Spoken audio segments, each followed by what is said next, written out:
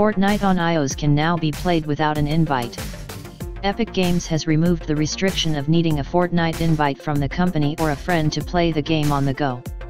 To play Fortnite on iOS, you can simply download the game via the App Store. Keep in mind that you'll need an iPhone XS, iPhone SE, iPad mini 4, iPad Pro, or an iPad Air 2 to play Fortnite Battle Royale. Fortnite iOS download size is 1.8 GB.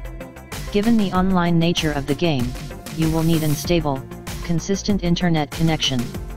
As for Fortnite Android, Epic claims support is coming in the next few months.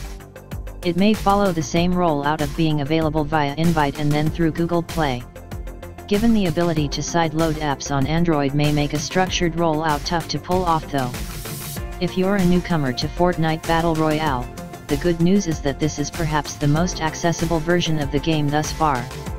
That being said, Epic has made some great strides in improving Fortnite's iOS controls and visuals, albeit at the trade-off of having you download the entire game all over again.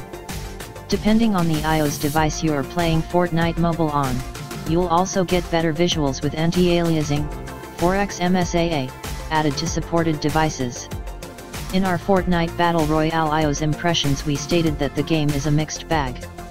Once the novelty of its cross-play approach, that lets you compete against PC and console players, wears off, you'll find yourself devising new ways to play with the unique visual cues and control options in the palm of your hand, particularly if you've been playing it on other platforms before diving into the game on iOS.